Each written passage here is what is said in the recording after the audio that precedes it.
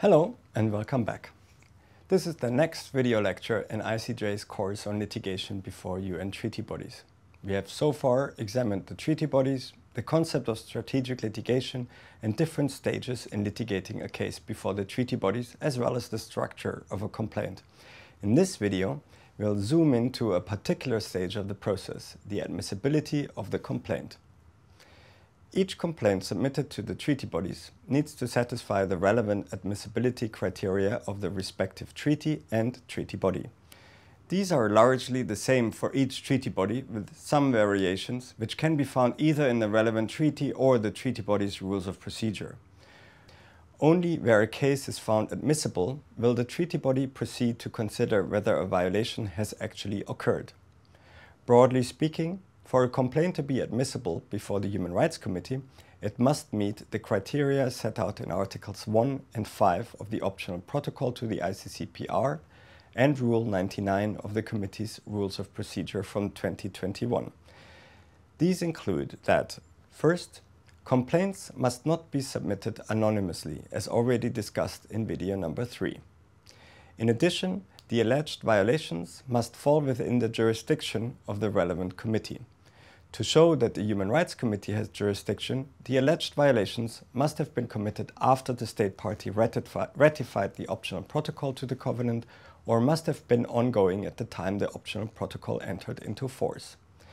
So it is not the moment of ratification of or accession to the treaty that counts, but rather the moment the state party ratified the optional protocol or made the declaration recognizing the relevant committee's competence to accept individual complaints. If we take the example of Libya, we see that it acceded to the optional protocol on 16th May 1989. The optional protocol enters into force 3 months after accession, so in Libya's case, the optional protocol entered into force on 16th August 1989. An enforced disappearance that was committed in Libya in 1988, but was still ongoing at the time of submission of a complaint after 16th August 1989, would fall within the committee's jurisdiction. The unlawful use of force in stopping protest in 1987 would not fall within the committee's jurisdiction. The complaint must also allege a violation of a right enshrined in the covenant. Alleged violation of rights not enshrined in the covenant will not be admissible. It therefore always helps to clearly identify the article of the covenant you allege to have been violated. This will ensure that you do not allege a violation of a right that does not exist in the covenant, such as the right to property. The alleged violations also need to be substantiated, meaning that you have to provide a certain amount of information in regard to the alleged violation for the committee to consider. An allegation in and of itself is not sufficient. It needs to be backed up with evidence. This is therefore not only important for the consideration of the merits of the case, but also its admissibility. The Human Rights Committee will declare inadmissible any complaint that is being examined by another procedure under international investigation or settlement. The committee will therefore not consider a complaint that is at the same time being considered by, for example, another committee, such as the Committee Against Torture or the African Commission on Human and People's Rights. The rules of procedure of the Human Rights Committee specify that the committee may, however, take up a complaint after it has been considered by such a body. The Human Rights Committee's approach to this is somewhat unique, as other treaty bodies, such as, for example, the Committee Against Torture and the African Commission, will not consider any complaint that is or has already been considered by another treaty body or other regional procedure.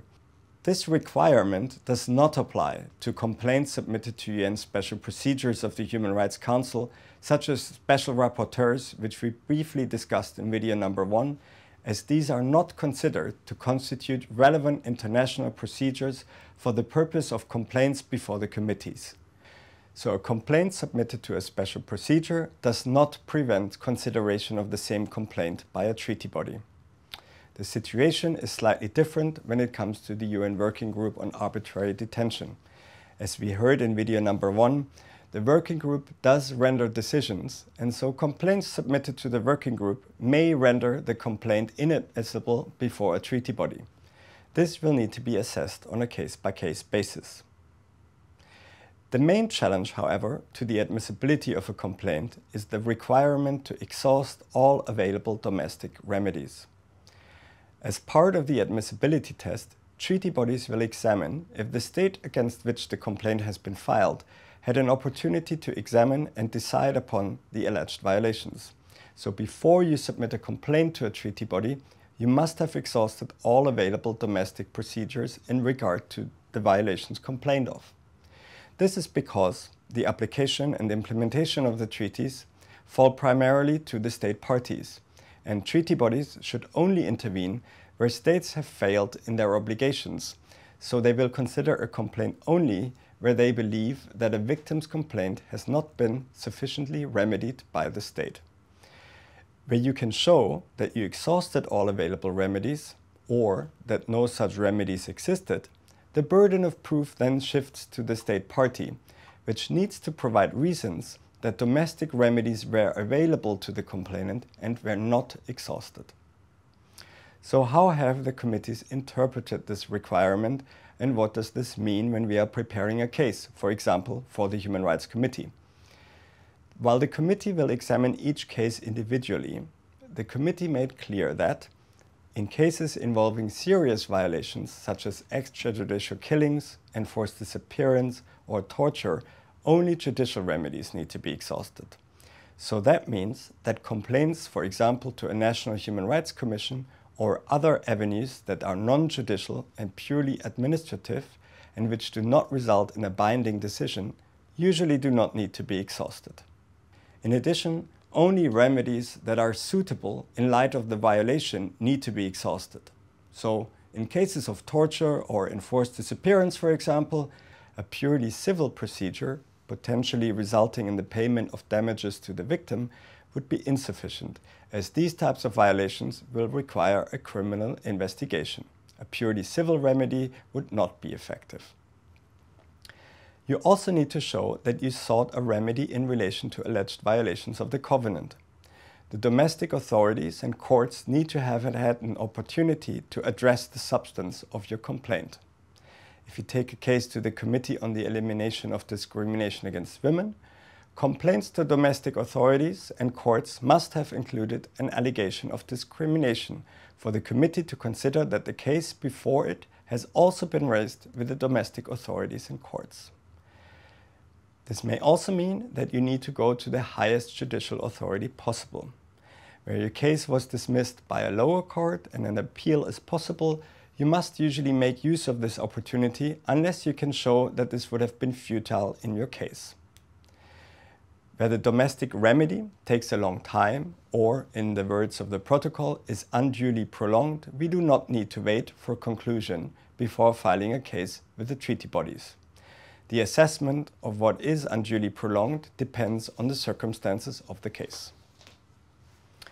There are important exceptions to the rule of exhaustion. Only remedies that are effective, available, and offer a reasonable prospect of success need to be exhausted. If we want to rely on this exception, then we need to substantiate that in our case, no effective and available remedies existed, and that therefore there was no reasonable prospect of success in using any remedy theoretically available. For example, we may submit evidence to show that a judicial system has not been effective and available in cases such as the one we submit to the committee. This could include submitting authoritative reports from international institutions like the United Nations or the African Union, as well as reports from non-governmental organizations on a country's failing justice system and the breakdown of the rule of law in a country. We may have evidence showing that lawyers are prevented to register a complaint or that prosecutors never respond to complaints filed. Findings from the committees themselves, for example in their concluding observations on the state parties' periodic reports, may also show relevant shortcomings in the justice system. It is not sufficient to generally state that there is a breakdown of the rule of law in the state party. We must show how that breakdown of the rule of law concretely affects our case. So we can, for example, adduce evidence that we sought to file a complaint but were prevented from doing so because the authorities would not register it, or that they never responded to any complaint and failed to investigate, even though they knew that a violation allegedly had taken place, triggering their obligation to investigate. It is also common for all treaty bodies that it is not necessary to report a violation to the authorities, where doing so would mean a real risk of reprisals against the victim, their family, lawyer, or others connected to the victim. In such cases, remedies are in fact unavailable. In a case of torture by law enforcement, we might be able to show that those responsible for the torture were also those in charge of investigating any potential complaint against them, thereby exposing the victim to a risk of reprisals. We might have information showing that in similar cases, victims suffered reprisals after they sought justice at the domestic level. Where the victim of a violation had to seek asylum abroad, relevant refugee documents can also help to show the real risks of persecution. The victim may have been threatened during an interrogation, for instance, not to take any judicial action, which could also be used as evidence in support of our argument that domestic remedies are unavailable as they cannot be accessed by our client without a real fear of reprisals. So it is important to note that these exceptions exist and to apply these exceptions to our case where we can. Complaints to the treaty bodies will also only be admissible where they are submitted without undue delay. This is particularly relevant where domestic remedies were available and have been exhausted. So it is important to file the communication as soon as possible after domestic remedies have been exhausted. In some cases, submission after a certain period may result in the case being considered an abuse of the right to petition and therefore be declared inadmissible. This is because the committees consider that long delays will make it difficult for the state to respond to the allegations and for the committee to evaluate the facts properly. Time limits to submit a communication from the moment of exhaustion vary depending on the committee, ranging from only 6 months with the Committee on the Elimination of Racial Discrimination to 5 years with the Human Rights Committee. So at the Human Rights Committee, if you file your complaint 5 years after domestic remedies have been exhausted, the committee may declare the case inadmissible unless specific reasons exist that would justify the delay. It is unlikely that the committee will declare a case inadmissible solely because of such a delay, but you need to explain why it was not possible to file the complaint earlier.